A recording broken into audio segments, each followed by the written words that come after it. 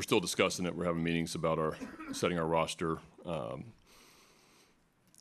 Still haven't decided game 2, game 3 starter yet also. So Burns is starting tomorrow, and then we're going to continue to meet about the 26 guys we're going to put on the roster.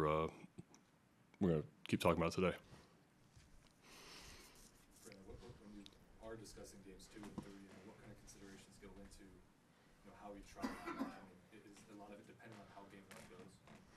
It could, yeah. Kind of just going through every scenario, just kind of covering all the bases on it, and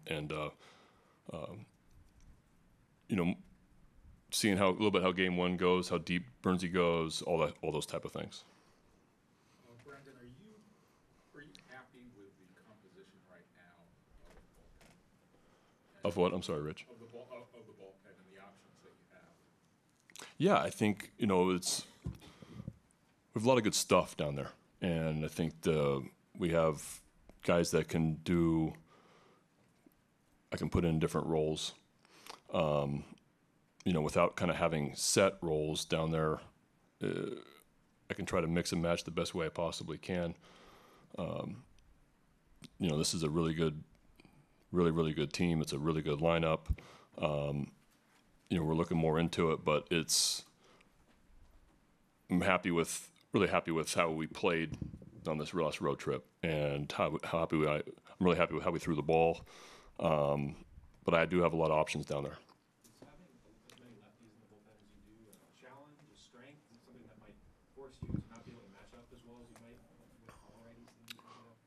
Well, they're all a little bit different, so it's not lefties with with similar stuff. All 4 guys, kind of bring a little something different to the table, and I like that. I like to have different options, and certain guys get more lefties out than righties, etc. So the more guys you can have like that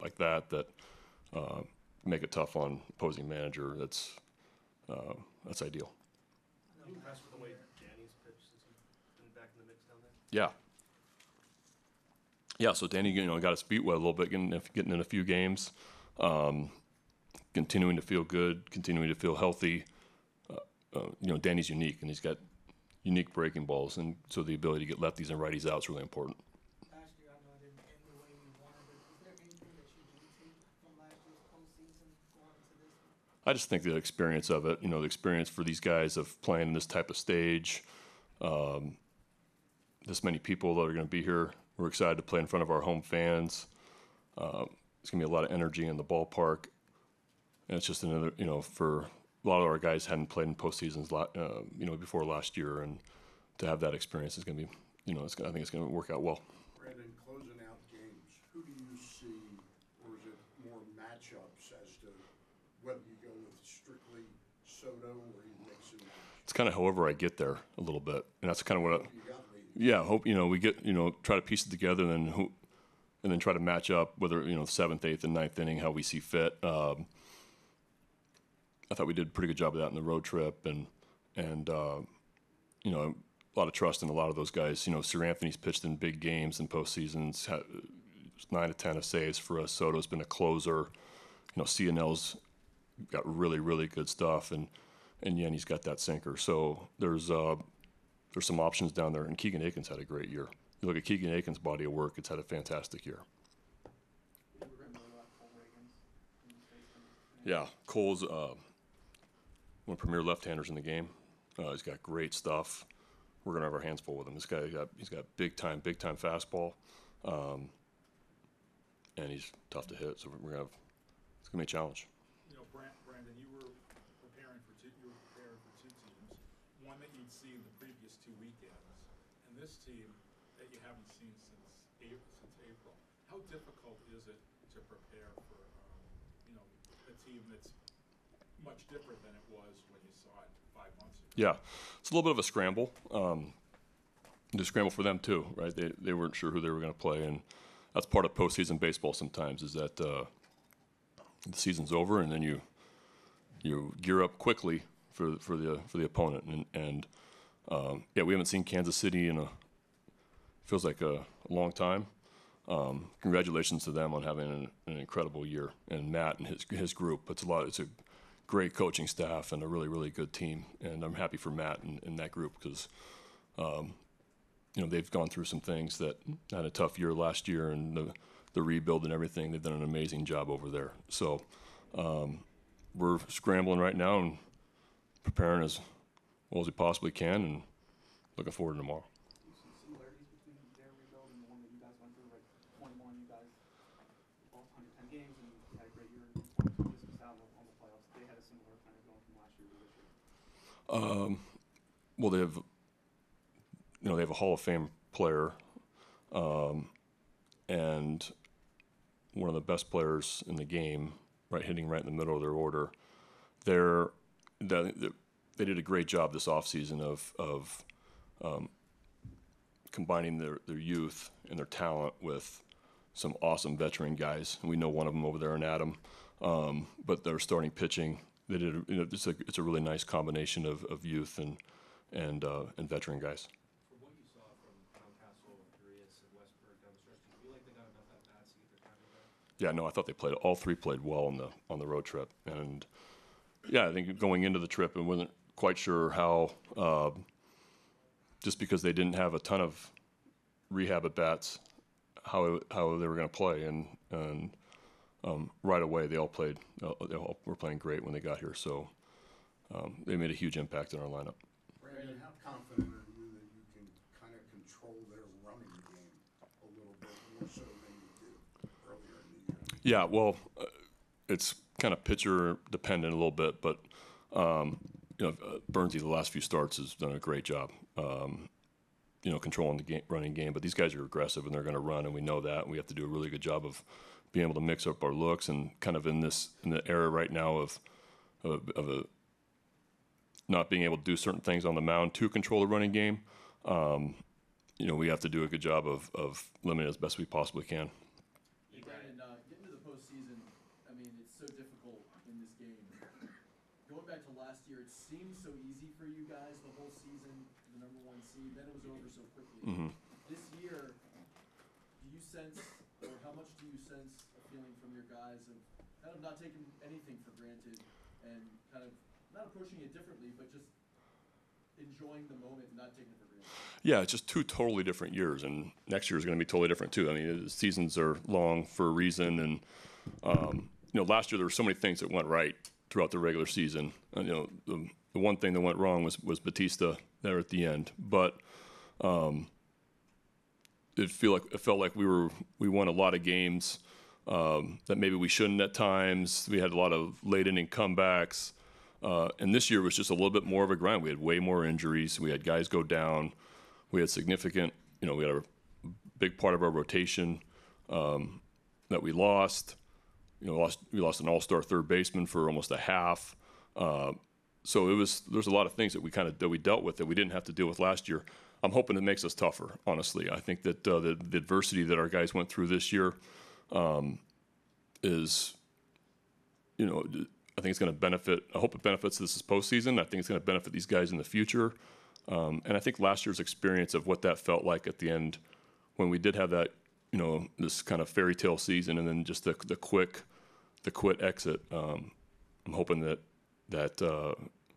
these guys still have that taste in their mouth and going into this postseason. I think they do. You kind of touched on Bobby Witt Jr. earlier, but what have you seen from a part of his rise this season, and any similarities between him and Gunnar Henderson? I think there's a lot of similarities.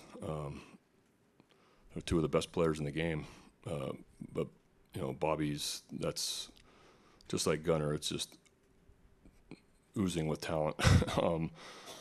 Just can do everything. Can do everything on the field, and can beat you single-handedly, and just like Gunn can. So, he presents a huge problem. Plays a premium position like Gunnar does, and that's going to be two great players in this league going forward. Last year, you guys ran into the start of what ended up being a really good run by Evalde through October. Pitching's changed so much, playoff pitching's changed so much, but at the same time, what is the value of a tone setter, a guy you can throw out in a game one, series after series? Yeah, we feel great about Corbin going game one. He's especially with what he's been doing in September. He's had a heck of a year. He's a guy that can beat anybody on any night, and to have a guy like that with that kind of stuff, that kind of confidence, you Corbin Burns is pitching, you expect to win that night, and that's how our guys feel. Brandon, when you look back on it now, is the rest between the end of the regular season and the start of the playoffs beneficial, or do you like going right after it? I don't know. It's kind of a, I did that long layoff last year affect us? Maybe. I think we ran into a team that was absolutely got scorching hot in Tampa and just continued it all through the World Series. But for me, that's not really an excuse. You still playing the game. I'm hoping that, I thought we just played really, really well on that two series trip, and I'm hoping that we can continue to carry that momentum into this series. Throughout the year, you have worked hard with bullpen rest to not pitch guys 3 days in a row, but this series could be 3 games, 3 days. Would you be open to an adjustment there? Yes.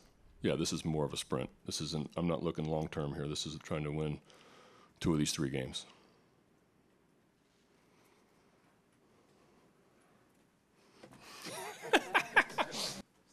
Corbin, are there challenges with facing a team that you haven't seen since April? Yes and no. Obviously, we haven't seen them in 5 months, so it's going to be a little bit different looking team than when we face them then. Obviously, you play 100 and something games since then. Team's identity is a little different, but for me, it's same process as usual. Going through my business of doing my homework and watching video and being prepared, and I'll be excited to get there tomorrow. You guys finish out the season with a couple of wins to finish out 2024. Now looking at the postseason, do you feel like you guys can now harness that mentality and the morale in this club and push that forward so that you guys continue on the momentum? Yeah, I mean, there's no secret that our second half wasn't what we wanted it to be. I think we fought ourselves a lot the second half of playing good baseball and then kind of struggling for a little bit. So to kind of see how we played this last week was good. We got the offense swinging the bat, pitching. We threw the ball well. Went into New York and took 2 or 3 there, and then won that last series in Minnesota. It's a good momentum builder going into the postseason.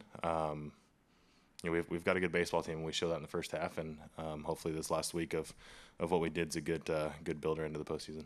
Corbin, you rebounded from August and had a bunch of strong starts last month. How much did reaching the postseason feel like a deadline to kind of get right and have your own performance at a postseason level? There's not really a deadline of anything. Whenever you have a bad one, you want to come back and have a good one. August, we didn't do that very much. So just to make some changes, get to where we wanted to be in September, regardless of how many starts it was more just about making good pitches and executing pitches, and we did that for the month of September. So it's good, a good building ground to get into the postseason of what could be a long month. Pitches wise, mechanics wise, body feels great. We're in a good spot. You started the first game of spring training, started opening day. Now here you are starting game 1 of the Orioles playoff run. The Orioles have put you front and center every time they've kind of begun their path forward. What has it meant to you to have that responsibility with this team of kind of setting the tone for what you're hoping now is a long October run? Yeah, I mean, it's an honor. Like I say, to get the ball opening day, to get the ball game 1 of the postseason, not many guys get to do that in their career. I've been fortunate to do it a couple times, and to do it in my first year here in Baltimore special as well. This is a great group of guys, and they accepted me from day one when I came in, like I was part of the family, and had a great spring training, great year. So it's a credit to those guys for accepting me as quickly as they did, and meshing in that clubhouse the way we did, and just excited to go out and take the ball and lead the charge for these guys. Corbin, what's the biggest challenge in going from the big picture 6-month-long grind of the season to it's 2 out of 3 right now, and that is 3 out of 5 to flip that switch mentally? What's the biggest challenge there? Yeah, when you're looking at the full 162 game season, you're kind of looking at the long haul of it. As a team, you can have a bad month and come back and have a good month, and you haven't lost any ground. So, postseason's different. You got to take one win at a time. A lot of times you can't move on to the next day unless you win the day before. So postseason baseball is a different monster. Knowing that this wild card sets the best of three, it's important to win game one tomorrow so that you can win game two and get the extra off day and set things up into the DS. So yeah, it's just different. You can't look to the long haul. You're looking one day at a time.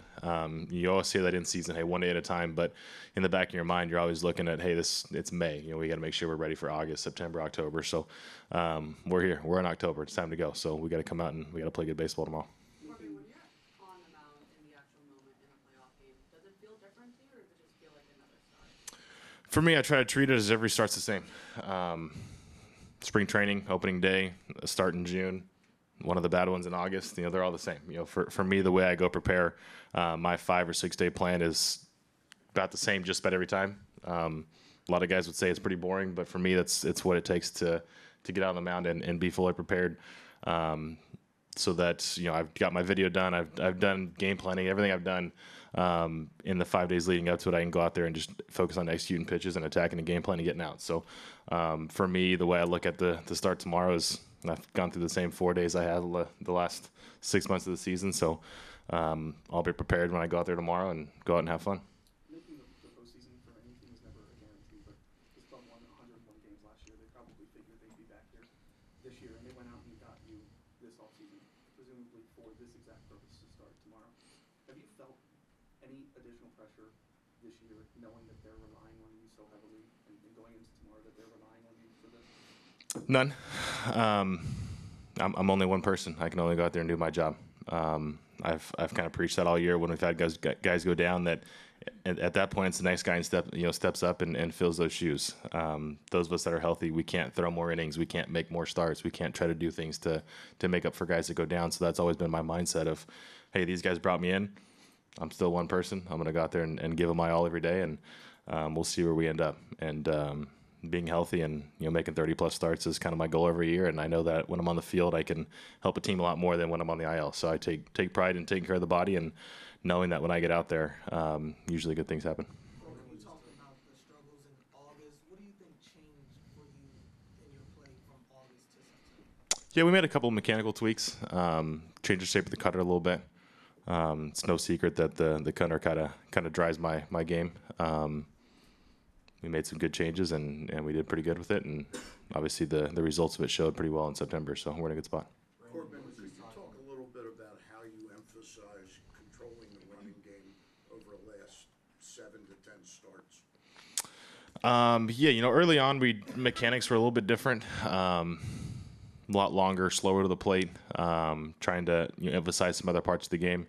When we kind of made the mechanical tweaks there beginning of September, kind of went back to what we did in 21 and 22, which was makes me a little bit shorter of the plate, makes the leg kick quicker, and just makes the times a lot quicker to the plate, and kind of takes care of itself in that regard. But still we did a lot of work behind the scenes as far as holds and some mixing some different types of picks and stuff. But yeah, just the mechanical changes going back to what I did in 21 fixed a lot of that issue. Corbin, you mentioned that you treat every starter the same, but this is not your first postseason record. You've been a starter, a reliever in postseason before. What do you learn from those experiences that maybe help you step onto the mound tomorrow and feel like this is another start? Yeah, postseason games, obviously the atmosphere is a lot different. The crowd's going to be in every single pitch that they might be in a regular season game once a week or so. In the postseason, the momentum is huge, and that's something you can feel, whether it's the first inning, whether it's the 6th inning, whether it's the 9th inning. So the postseason game isn't necessarily about going out there and trying to score the most runs. It's more about controlling the momentum. If you have the momentum on your side, then chances are you're going to win that baseball game. So you can feel that as a player. Obviously, there's going to be more adrenaline. Games mean a lot more. So just being in that atmosphere before, going through it a bunch of times, you kind of learn ways to slow the game down a little bit, which I'm excited to kind of see some of the young guys that we have that maybe only have the 3 games of postseason experience from last year, or first year playing in the postseason this year. Just talking to them and saying like, hey, you're still playing baseball. A lot of guys try to make it bigger than it is.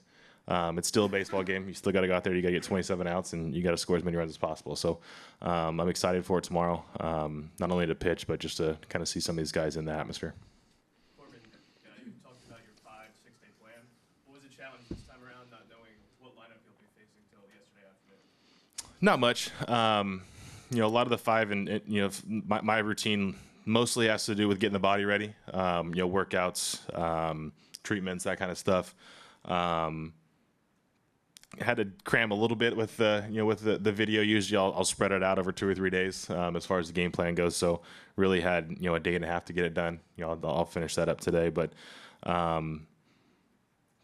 all that different. Usually you do it at the field, right? I'll go home and finish a little bit tonight, which isn't that big a deal. But most of that routine is just more about getting the body ready, getting the mind ready, and just making sure that it's the same and consistent each time. You mentioned the tweaks you made on the cutter. Was that made one of the best cutters of the year you had in New York? And are you excited about where that pitch is as tomorrow arrives? I would say the month of August was good. It's hard to discredit the 2 we had against Detroit before that, and the cutter's in a great spot. When I can go out and command it, obviously that's what I do. When I can command the cutter and kind of throw everything else off of it, I tend to have pretty good results off of that. So we were able to make that change in September, and I think we had 5 starts in September. They were all pretty good. Club reaction to the Royals instead of Tigers, and after the game yesterday, you guys are all watching like NFL on the TVs. Didn't look like you were obsessing over it. Yeah, just got to go out there and continue to whoever shows up, just go out there and continue to play our game.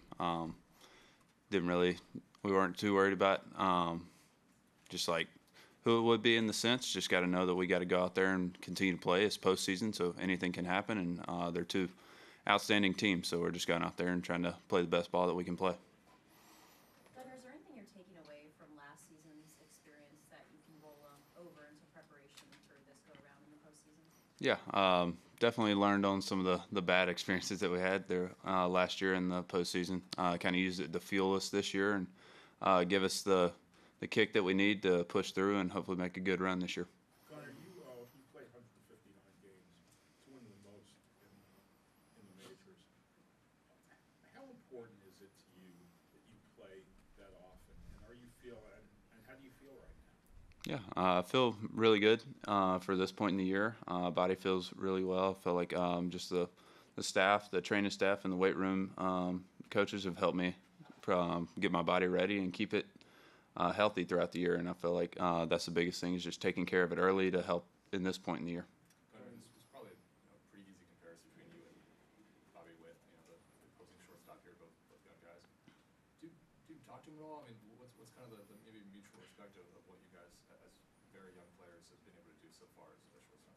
Yeah, earlier in the year we had a chance to catch up, and then obviously at the All-Star game we got a chance to talk and stuff. So it's cool, kind of having a guy that you've played with throughout the high school circuits and stuff, and even into pro ball. It's cool having a guy that you can kind of keep up with, and it's fun watching him out there. Remember the first time you played against him? I guess it was in the big leagues. Okay. Yeah, because we always played on the same side because we're in relatively the same region in high school stuff. Gunnar, was getting back Mount Castle and Westburg and Urias something you guys tangibly felt or just made the team better? Yeah, I mean, we've had them up the whole year, and then obviously it doesn't help when all 3 of them go down, but being able to get them back and help us in this postseason push was awesome, and just it also got the guys that we're going to need on the bench to get some good experiences as well, because postseason is going to take every guy on the roster, and I'm looking forward to seeing what we can do. Coming into the year, Corbin Burns, and how much has he lived up to it as the guy who was your opening day starter and now your starter here going into postseason? Yeah, it's been awesome being able to watch him. Being able to watch it from up the middle and just kind of see how his stuff moves and how he attacks hitters has been really awesome to watch, and really looking forward to him in the postseason atmosphere. To the extent you've seen Bobby kind of grow as a player and get a little better, does it kind of just feel like he's scratching the surface and, as a guy with just a ceiling that still continues to kind of get raised? Yeah, he seems like he's progressed each and every year that he's played, and it seems like he's only getting better. So it's really fun to watch and really fun to follow him. Gunnar, up and down second half of the season for you guys as a team. Do you feel like you guys generated enough momentum to carry you guys through the postseason right now? Yeah, I mean, the offense started clicking, and the pitchers have been throwing it really well. And, yeah, I felt like it's setting us up to get going, and it seems like we've been putting up a decent amount of runs the past week, and, yeah, hopefully it's setting us up for a good run. Gunnar, Brandon was talking about the second half struggles and how he kind of hopes that you guys are tougher because of them. Do you feel that way?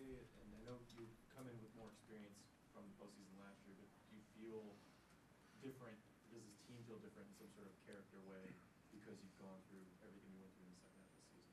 Yeah, I mean, last year we obviously through the regular season didn't get swept, so there wasn't much going against us at that point. And then this year, obviously, we had a little bit of struggle the second half, so I felt like we learned how to go through it earlier and became a little bit more battle tested in that sense. So I feel like it's going to help us in this aspect of the game, and I'm really looking forward to it.